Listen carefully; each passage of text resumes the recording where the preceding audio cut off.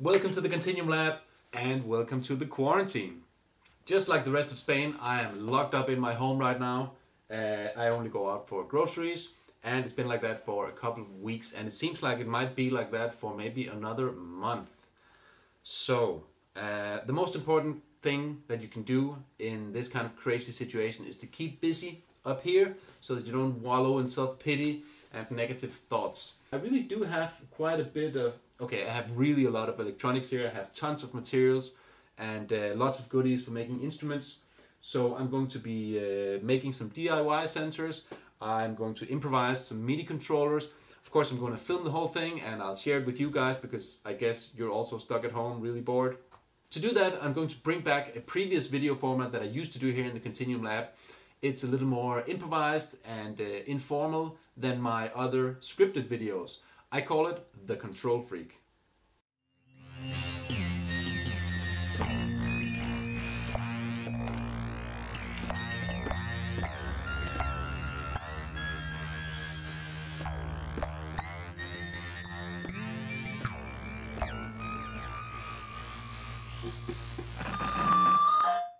Let's get started. So today what I want to do is I want to make some analog pressure sensors out of electrostatic bags, also known as velostat material. So this is not my invention, this is a tried and tested method. I did some work on this a couple of years back, but I never really perfected my methods and techniques and I never used those sensors for any instruments. So hopefully today I can work my way up to a useful sensor and then in the next video I will perhaps use that for a cool instrument. So, let's get building. As usual for the Kontrol Freak projects, I've already gathered the materials that I think I will need in this box here. The first thing I want to show you is this little guy. This is a force-sensitive resistor. This is basically an industrial version of what I'm going to try to make here today. And if you look at the plug down here at the end, you can see there's a little 3-contact plug. And we have a resistor soldered in between the middle pin and one of the side pins. So that's a very simple voltage divider circuit, and we're also going to need to make one of those for today's sensor. So I've decided that I'm going to make these two parts separately so that the voltage divider circuit goes on a little circuit board and then the sensor module can be plugged into it.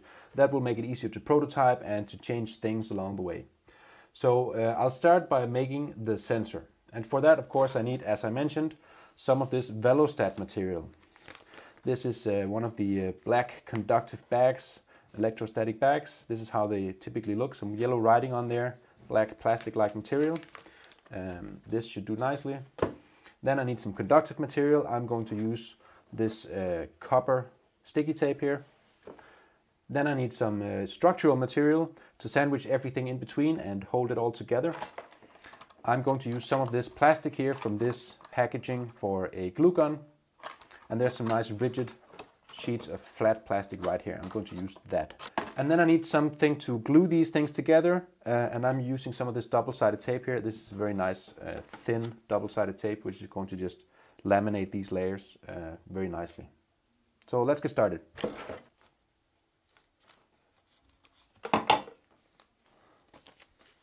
There. Next thing, I need to make 2 copper electrodes that will go on each side of this. By making a square shape at either end with a flap running off to the side.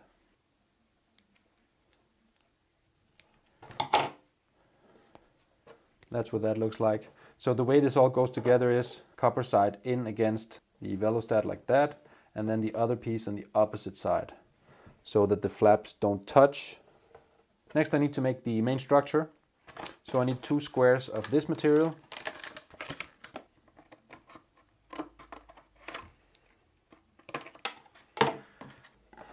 That's too small. These squares need to be quite a lot larger than the velostat material. Maybe I could just, I'm going to cut a little bit off of this.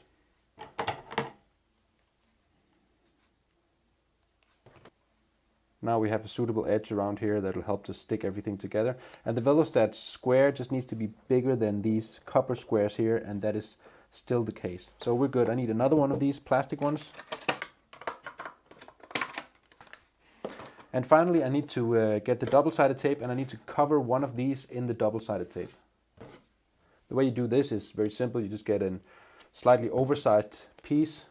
See, the thing is that this tape is more narrow than the plastic, so we need 2 pieces. So you just lay it down like this so that it overlaps on 3 sides. Then you can get your scissors, trim the edges like that. And then you just do that again for the other side. Right flush up against it, there. And then you trim the edges. There. Okay, so next I'll get rid of the backing layer here. There. Now I'll stick one of the copper tape pieces onto this square of plastic and the other onto this other one.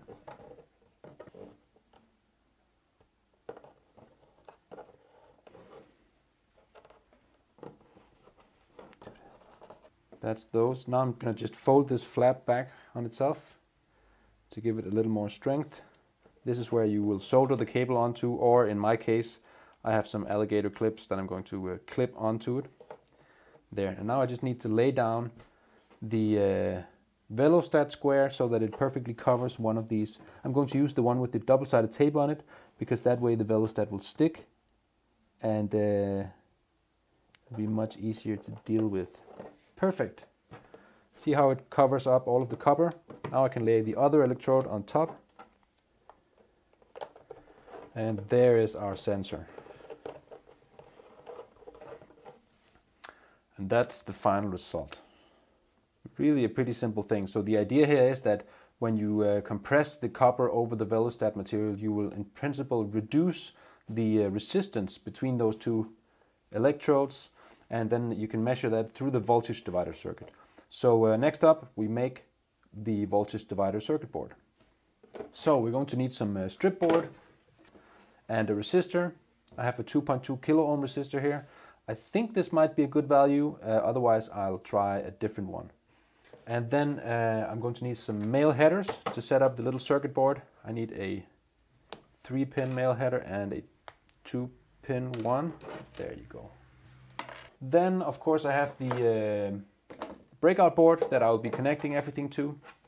That has a series of headers here for analog sensors, 3 pins on each. So I'm going to need a 3-connection cable like this one to connect my voltage divider circuit to the microcontroller. And then I have the last cable here, which is going to connect to the voltage divider and then clamp onto the sensor with these alligator clips. So let's do it. First I'll cut out a suitable piece of strip board. The important thing is here you want something which is 3 strips wide. Something like that. So this is a really simple circuit here. It has the triple header at one end and the double header at the other end. Yes, my soldering iron is completely messed up. That's what happens when you bring your own gear to workshops with a bunch of 12-year-olds.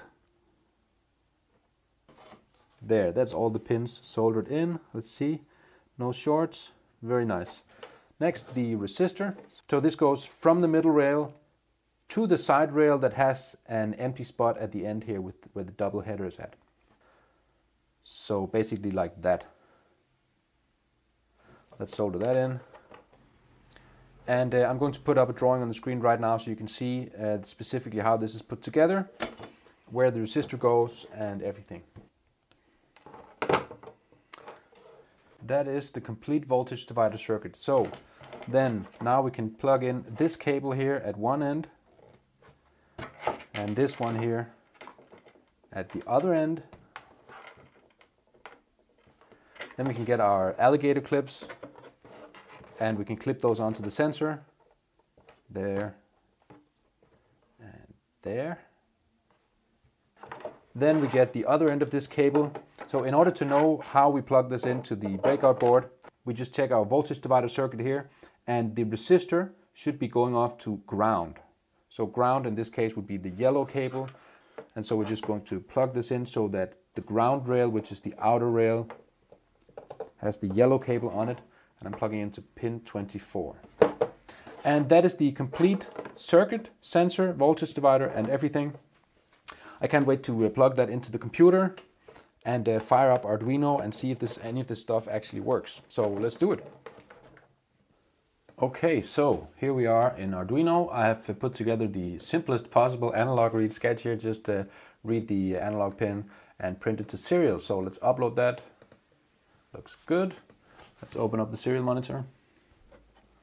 There. Now the maximum reading here is 1023, so I can see we're pretty close to that already. That's not such a good sign, but let's see what happens if I press a little bit. Okay. Yeah, that's definitely working. But I do need some more resolution here. So how this works is that right now we're sort of measuring the difference in resistance between this resistor here and this variable resistor here. So we need to change one of these values in order to get a different output. Rather than desolder this resistor, I think I'm going to try to change this value, and I'm going to do that in a very simple way by opening up the sensor sandwich and putting in a second layer of velostat and then closing everything back up. Let's see how that works. Got another little piece of this.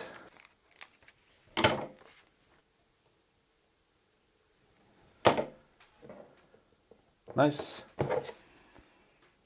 Just peel this back, hopefully, without breaking anything. Oh shit. Oh shit. Oh damn it. I broke the copper electrode. I got that stuck under my nail. I'm gonna have to just quickly make another one of those.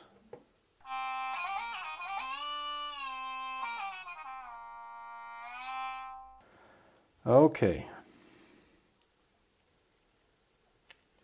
We are back in business.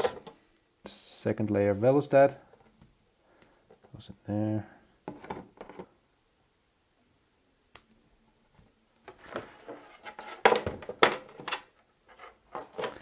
And I can already see that we're getting more sensible readings here. Now we're down at 930 or so, which will give us almost 100 points of resolution. That's pretty good.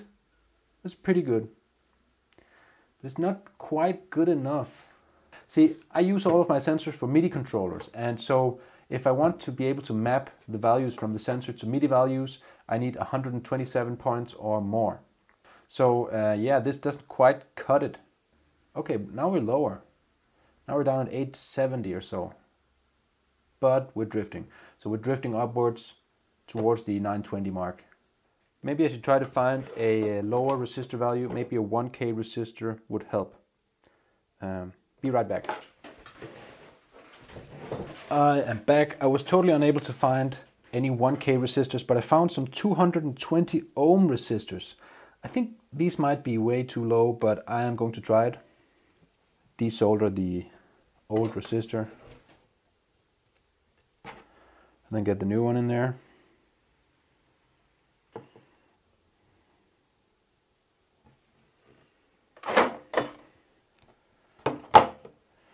There's the new resistor. Let's see if it works. Okay, this is very interesting. Now we're getting a reading of 530. Sweet. So let's see what the sensor does. Okay, that's nice. Okay, perfect. So a 220 ohm resistor turns out to work quite well. Now we have plenty of resolution. But okay, so there we go. We have like 500 points of resolution. That's plenty. And if I press even harder, yeah, that's awesome. So this is a very nice sensor. So the last thing that I want to test is now, after changing the resistor value to such a low value, can I get rid of the second layer of velostat and still get enough resolution? So unhook this. Let's just see if I can open this up without breaking anything this time. Okay. Out you go.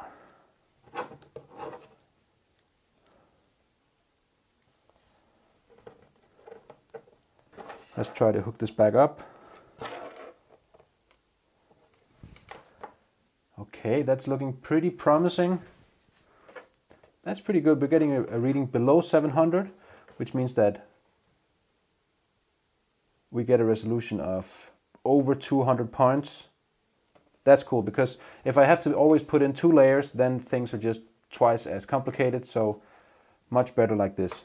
So that's the recipe. 1 layer of velostat material in between copper electrodes, one 220 ohm resistor at the other side, and that makes for a very nice and highly functional DIY analog pressure sensor. Wow, that was super cool, and honestly I can say much easier to figure out than I remembered from my previous experiments. But then of course maybe I'm just a better maker now than I was 3 or 4 years ago. So this is very interesting for my current quarantine situation, because this material is something that I actually have quite a lot of. I have tons of electrostatic bags, like lots of them, and I have hundreds of 220 ohm resistors, so I'll be able to make as many of these sensors as I want. And so that means that in the next video I'm definitely using this fancy DIY sensor technology to make some kind of cool MIDI instrument. So hang around for that. If you want to make sure you don't miss it, then you should subscribe right here in the Kontinuum Lab. Find me over on Instagram, also as Kontinuum Lab. And that's it for today. Take care until next time. Stay indoors, wash your hands, and I'll see you in the Kontinuum.